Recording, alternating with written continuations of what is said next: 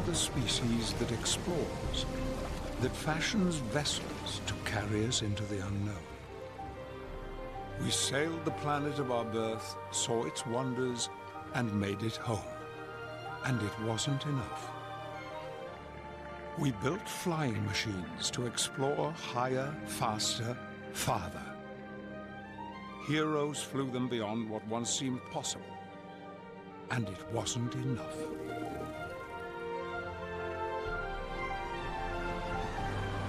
In time, we created special craft that would ferry us to the edge of space and back. And as always, there were the few brave and brilliant souls ready to guide this vessel through dangers in the name of discovery. TTC's go. SRO. SROs go. You have a range clear launch. Range to start.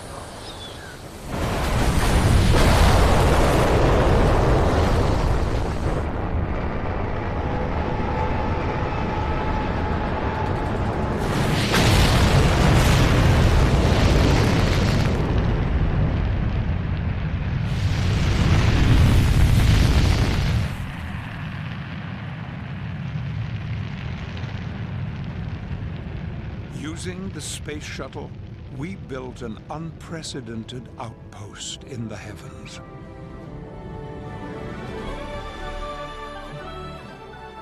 We learned in the weightless world of the International Space Station, peered into the dark night of an infinite universe, and it wasn't enough.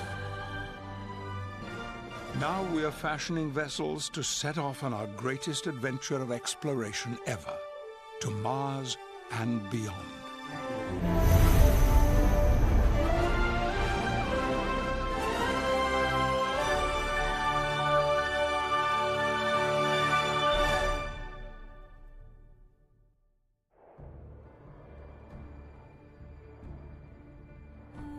Who knew that 30 years would go by so quickly?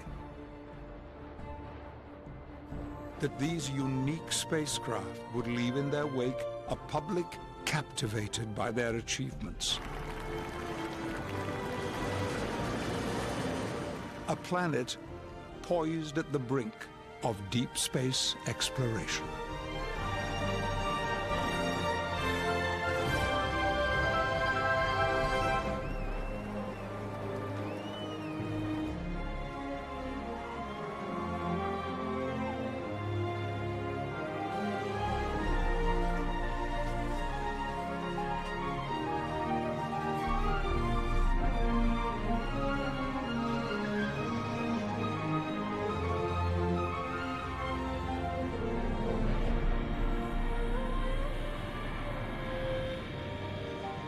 As an astronaut, I definitely felt I was saying goodbye to a longtime friend when the last shuttle landed.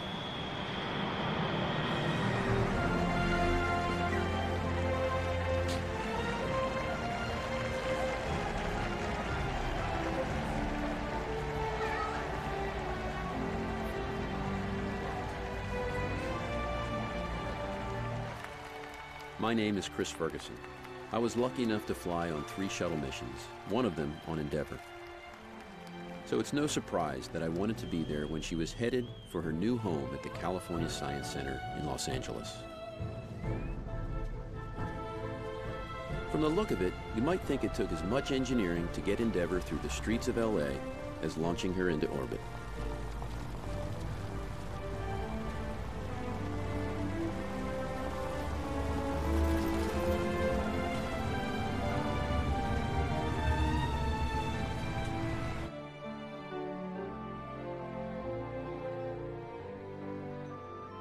Watching the orbiter squeeze through the city neighborhoods, you could feel just how much the shuttle had come to stand for, almost as if it had taken all of us into space.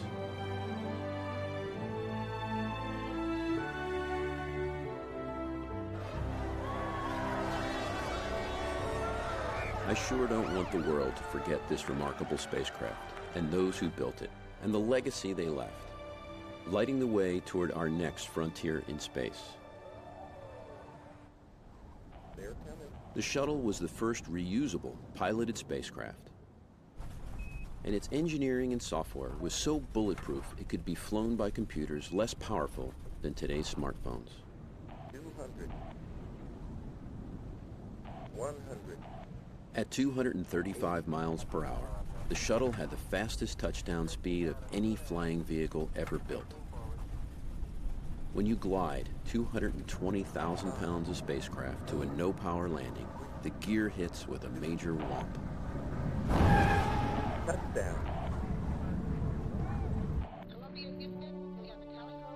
Conceived in the 1970s as a kind of wing delivery truck to build a United States low Earth orbit space station, Give you a payload ID of 1.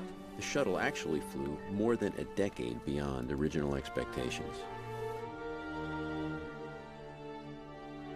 It was the shuttle program that allowed us to do real ongoing work in space, to put delicate equipment into orbit, and to retrieve and fix that equipment when things went wrong.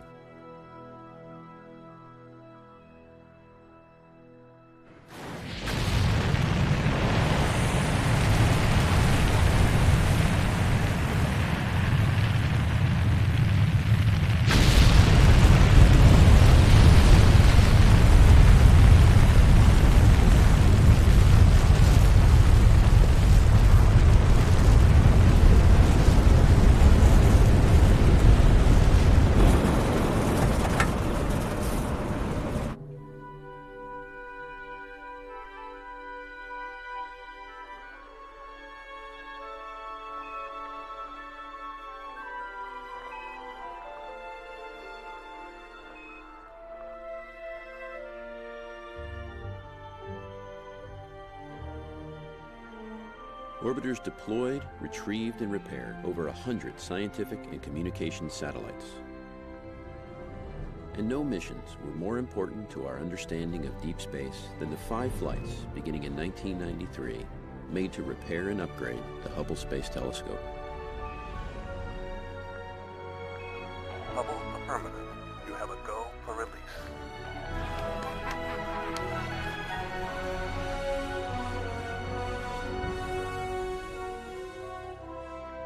I think history will view the Hubble Space Telescope as one of the crowning achievements in astronomy.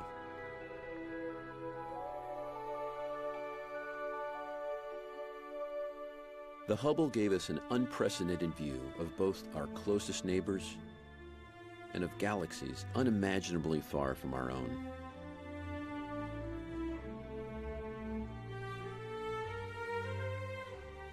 Further space telescope investigations have revealed that the number of Earth-like planets capable of harboring liquid water is vastly greater than scientists once calculated.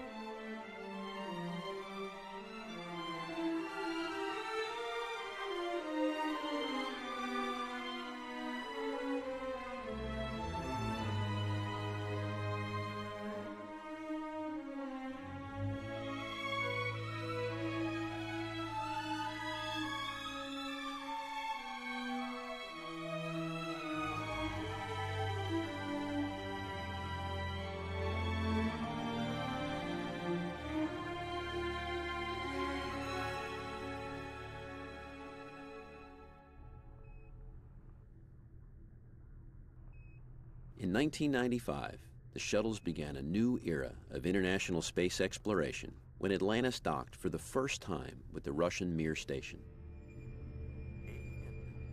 10.07, 106, 4 inches.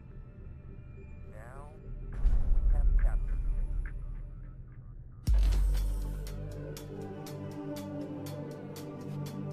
Altogether, the orbiters made 11 trips to visit Mir. These missions established a level of international cooperation and expertise that continues to this day. Though Mir no longer orbits Earth, the shuttle proved itself as a brilliant reusable tool that allowed us to live, build, and do science in the weightless environment of space.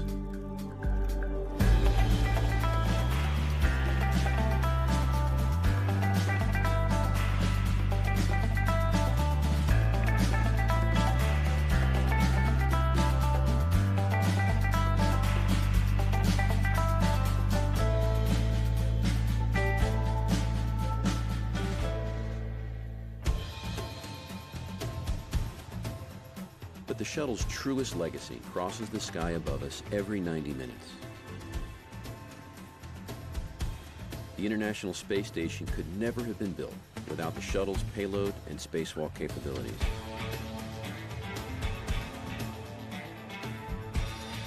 Space shuttles and Russian Soyuz and Proton rockets made more than 40 flights to construct the International Space Station, a true engineering miracle.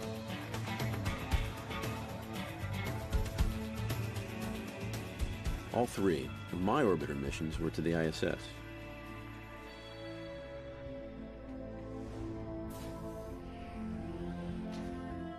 Modules built by NASA partners in Asia, Europe, and North America came together above Earth over a period of 13 years to create a floating world longer than a football field and with more living space than a 6-bedroom house. A typical ISS mission requires an astronaut to live 6 months on board.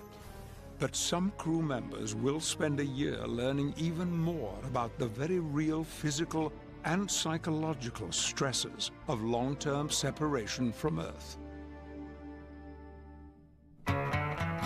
These missions and the 15 nations that designed, built, and crewed the ISS forever changed space exploration into a cooperative international program and made a true home and science lab like no other. Wash away my troubles, wash away my pain, with the rain and Shambhala. ISS system designs and scientific experiments have spawned a multitude of Earth-useful discoveries, including breakthroughs in water purification and robotic microsurgery.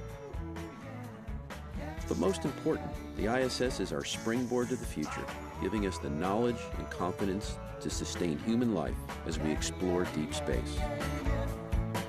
Everyone is helpful, everyone is kind. Life on ISS is all about getting the job done and having a little fun. Everyone is lucky, everyone is so kind. On the road to Shambhala.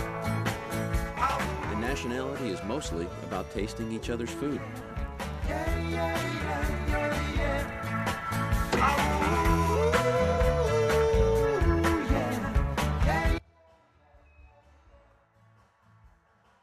Through 3 decades of camaraderie and dedication, 355 people rode the shuttle into history. They circled the Earth 21,000 times, and it all came to seem routine.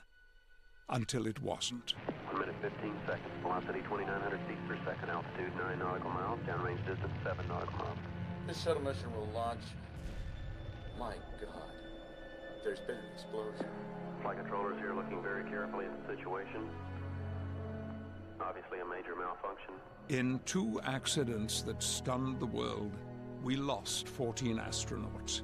It was a sobering reminder that every spaceflight is charged with potential danger. They had a hunger to explore the universe and discover its truths. They wished to serve, and they did. They were pioneers. The future doesn't belong to the faint-hearted. It belongs to the brave.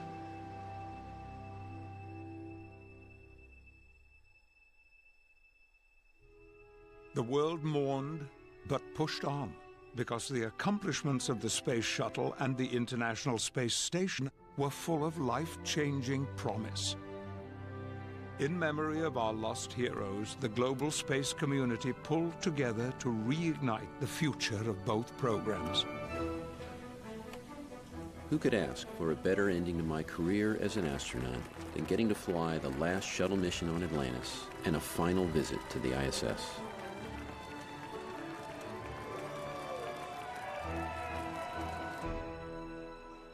Atlantis launch director, here to ground 1. Atlantis, go. So for the final time, Fergie, Doug, Sandy, and Rex, good luck, Godspeed, have a little fun up there. Without ending the journey today, Mike, we're completing a chapter of a journey that will never end. You and the thousands of men and women who gave their hearts, souls, and their lives for the cause of exploration have rewritten history. Let's light this fire one more time, Mike.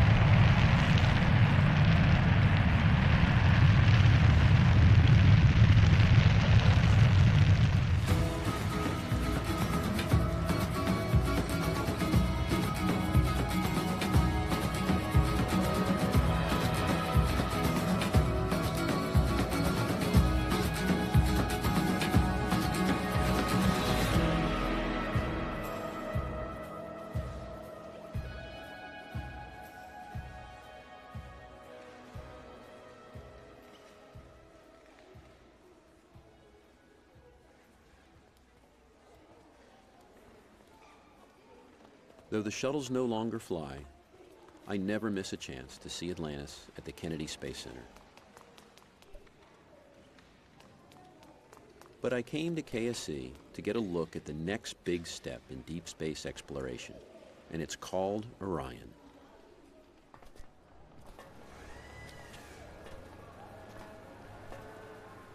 Here, in the giant operations and checkout clean room, the new Orion multi-purposed crew vehicle is coming together. What an impressive vehicle. Look at that. It's beautiful.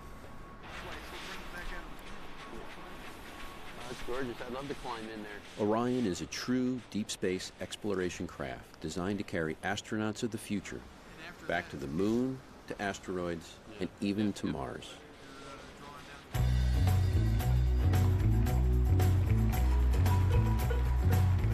I've always been drawn to explore and try new experiences.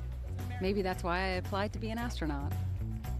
I'm Serena Anand, and I'm one of the newer group of astronauts chosen by NASA.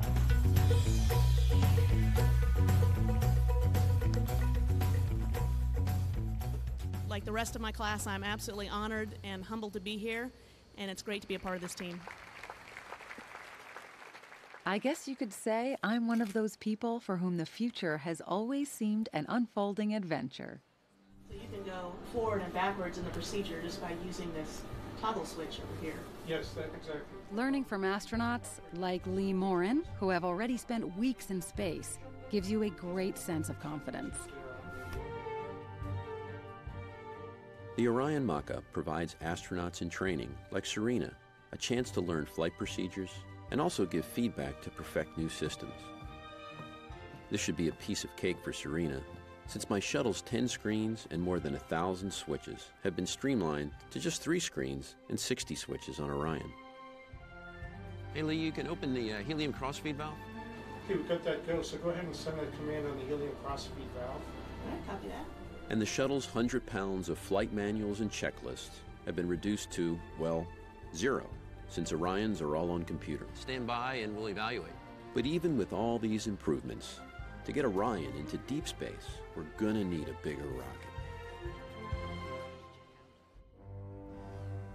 When NASA's giant space launch system built by Boeing is complete, the rocket will stand as tall as a 38-story building and make more than 9 million pounds of thrust, enough to lift 22 elephants into space.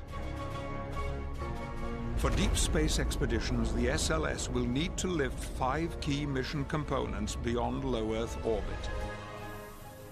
Since Orion is too cramped for a 6-month journey to Mars, one solution being developed is an inflatable habitat to house the crew en route. A solar electric propulsion device will provide continuous power for the round-trip journey.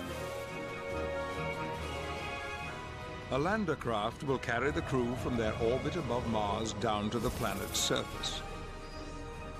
Months later, an ascent vehicle will lift the crew back up to the orbiting Orion for the return trip to Earth. But even using the most sophisticated future spacecraft, a 2.5-year round-trip journey to Mars will present new challenges to the human body. I wanted to thank the Indiana State Museum for having me here. It is an absolute pleasure. As a medical doctor with a specialty in aerospace medicine, I am particularly interested in keeping astronauts healthy as we head into deep space for long periods of time.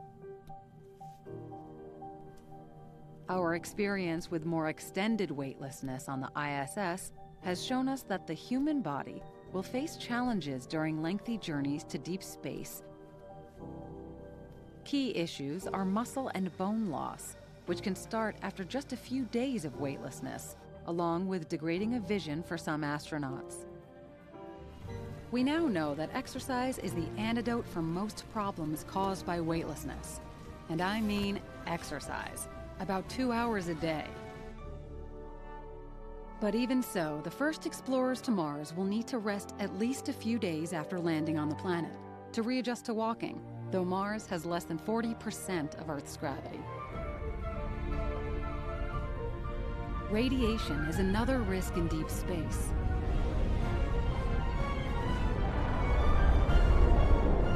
Radiation from our sun's solar storms is one source of danger. But cosmic radiation, which permeates all of deep space, is another ever-present challenge to human health. Sections of Orion, as well as the transit habitat, will have to serve as a shelter in the case of a major solar flare.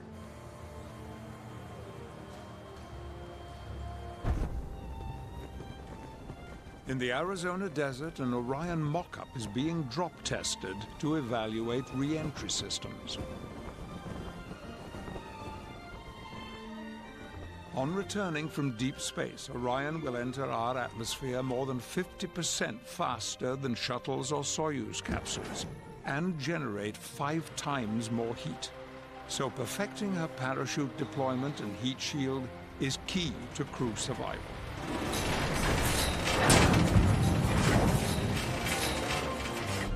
At the Kennedy Space Center, Orion is being prepped for an uncrewed test flight into deep space. This new vessel marks the first step in over 40 years to put humans beyond low Earth orbit. A journey to Mars is on the horizon because of wide-ranging international efforts by both governments and private enterprise. Companies from Boeing and Lockheed to newcomers like SpaceX, Sierra Nevada, and Orbital Sciences are developing spacecraft to service the ISS and beyond. Some private groups foresee a technically simpler one-way mission to colonize Mars. Already thousands have volunteered to live permanently on the red planet. The demands of going to deep space will push old designs to new limits. This looks good. Okay. Hey, new glove. Should be good. Sounds good. My name is Lindsay Aitchison, and I am a spacesuit project engineer at NASA Johnson Space Center. I first started thinking about spaceflight when I was 4 years old, when I first came to JSC to take a tour at the visitor center. We have pictures of me just sitting inside this spacesuit, and I just knew that's what I wanted to do.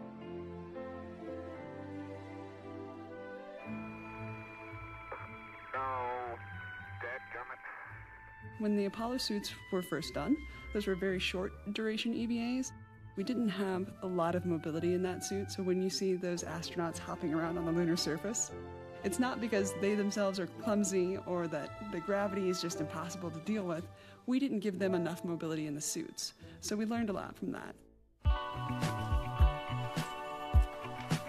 For the next generation suit, there's still a lot that we don't know about what it's going to be like to live and work on Mars every day. Once there, you'd be doing EVA, walking outside on the planet about every other day.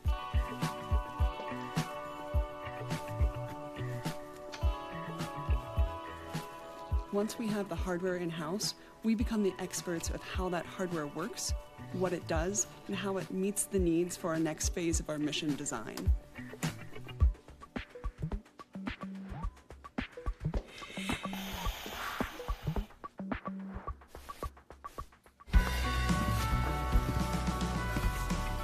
We actually get into the suits because the best way to understand how a spacesuit moves is to be inside of it and work it yourself. I'll be asking Richard to perform specific tasks, and what I'm looking at is, what is his gait like? And so I'm watching how the bearings in the hip move and how the bearings in the waist move. And by comparing natural body motion to suited body motion, we can start to tweak the design of the suit to make it more natural. So that's what we're focusing on for exploration, is how do you walk, how do you bend, how do you kneel, how do you do all those geology type tasks?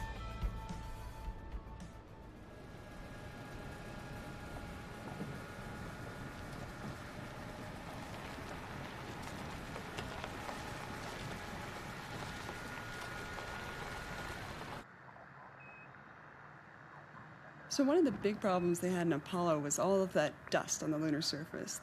It's stuck to everything. When the guys would come back inside of the lunar module at the end of their EVAs, taking off their suits, there was dirt everywhere. There was dirt on themselves. It was just gross, right?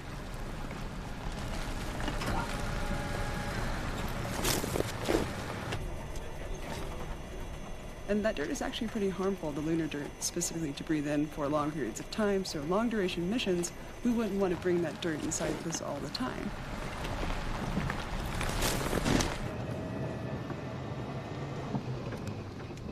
All right, Richard, nice job. Time to come on in. So one of the key concepts we're looking at for lunar and even Martian missions is using what we call a suit port.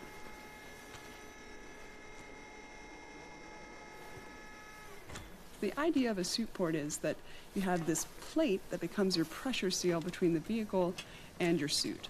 So when you're not using the suit, it stays outside the entire time. It is physically attached to the vehicle, so you can come in and out of your spacesuit without ever having to physically go into an airlock like we do today. Welcome home, Richard. How'd the suit feel? Feels good. Outstanding. Strong work out there.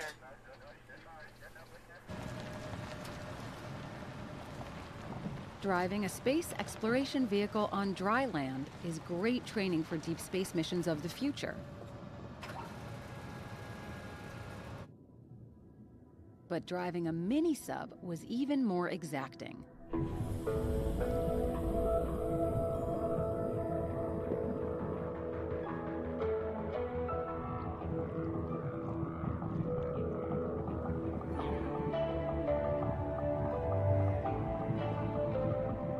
No, there are no liquid oceans on Mars.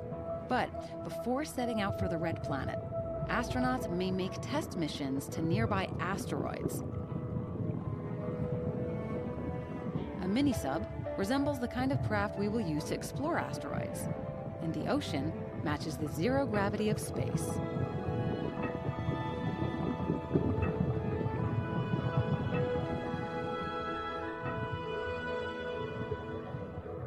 This NEMO 16 mission marks the 16th time NASA has trained at the Aquarius Lab, which is anchored 60 feet underwater off Key Largo in Florida.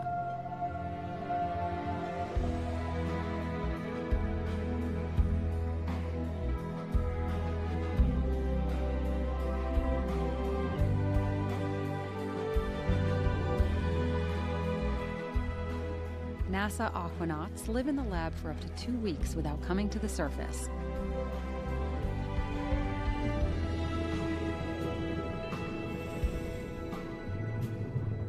This allows us to work the entire day and only decompress once at the end of the mission.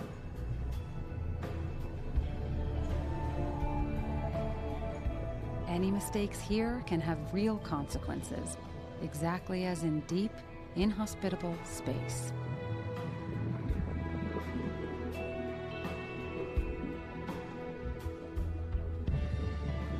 Since asteroids appear to have changed very little since they first formed, they could tell us a lot about our early solar system.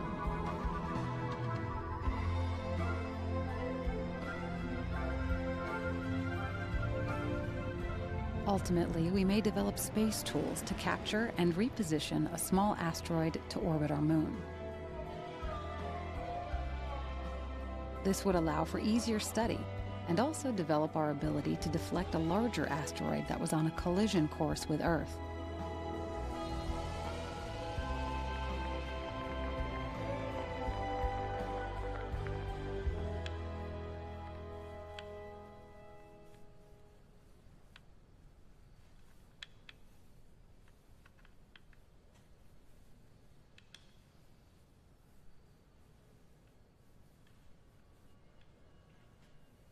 This Olympus inflatable habitat, designed by Bigelow Aerospace, is a look at the future of living in space. Jay, this is amazing. How big is that? Thanks. Yeah, it's really big. It's about 2,250 cubic meters interior volume, which is a little over twice the size of the International Space Station. And it looks like it's like 40 feet tall or something. Yeah, it's probably 45 or 50. It's really big. But once you get into space, you just inflate it with air? Right. We bring up huge compressed air tanks that bring up large volumes of air.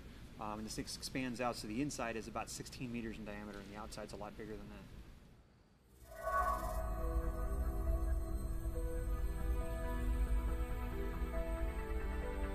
It's surprising that an inflatable habitat can protect its crew against micrometeorites and radiation, but that's what tests have shown.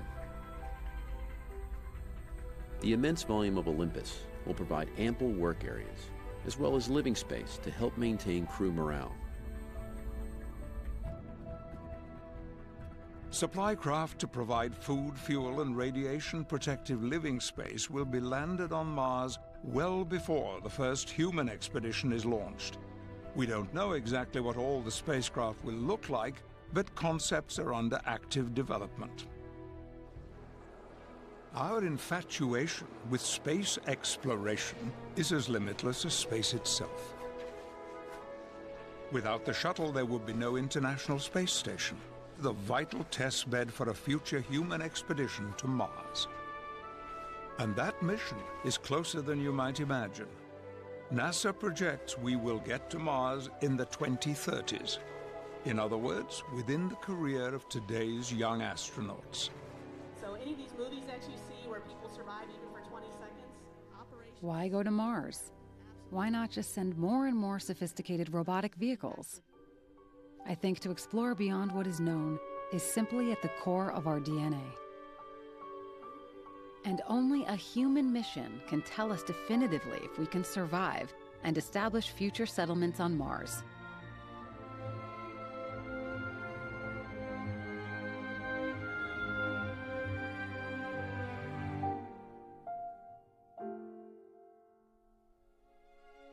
Astronauts exploring the planet may notice and learn things robots could not.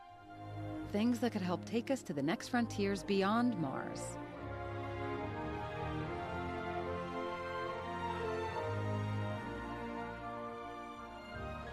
Every 26 months, there is an optimal window for launching spacecraft to Mars.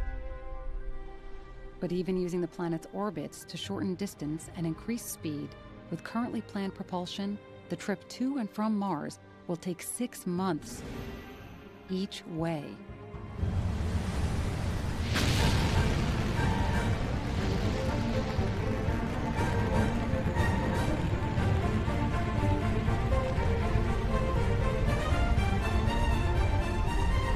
Someday, even more exotic plasma or fusion propulsion could shorten the journey. But the first explorers to Mars will not have that luxury.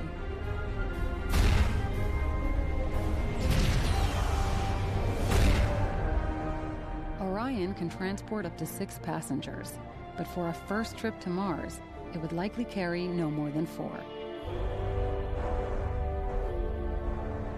While going to and from the Red Planet, Orion and the inflatable habitat will be the astronauts' life support home for flight control, science, and that all-important physical exercise.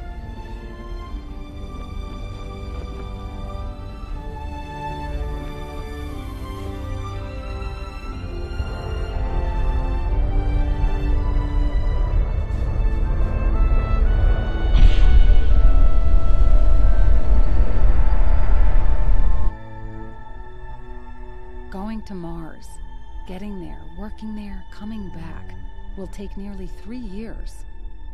I wonder how that will feel, to be away from home and friends and family for so long.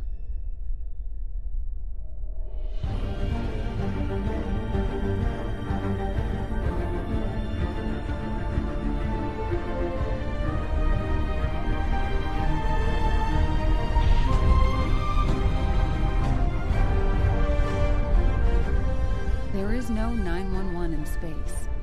When Orion nears Mars, the spacecraft is 2 years away from any possibility of help from Earth.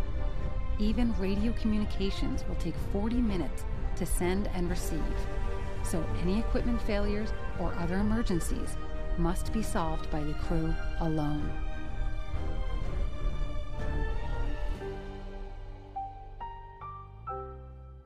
Nearly 4 decades of robotic exploration on Mars has blazed a path for humans to follow. Craft like Pathfinder and Curiosity. Maybe I'll get to kick the dust off their tires.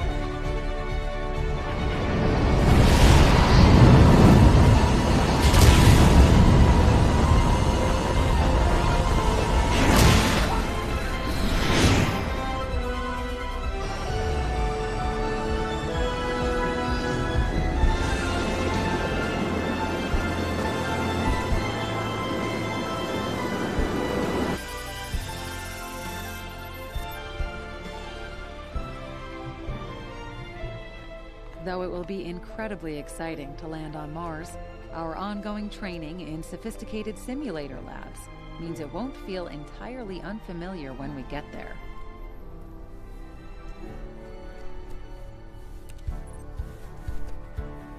Later explorers to Mars might travel hundreds of kilometers to mine their own water and hydrogen to make fuel for their return to Earth. But first visitors will have their hands full, making the discoveries that only a human mission can accomplish.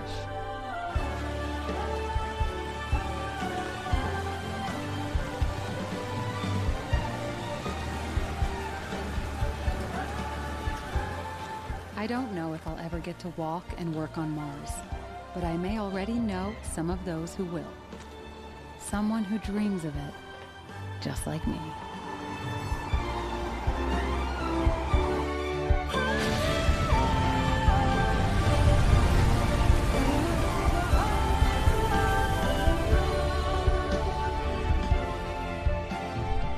Humankind has forever been drawn toward the unknown by the simple innate conviction that to see the long-hidden side of the mountain, to brush the infinite depth of the sea, might reveal where we come from and who we are. When humans do touch and explore Mars, it will be among the greatest achievements in history.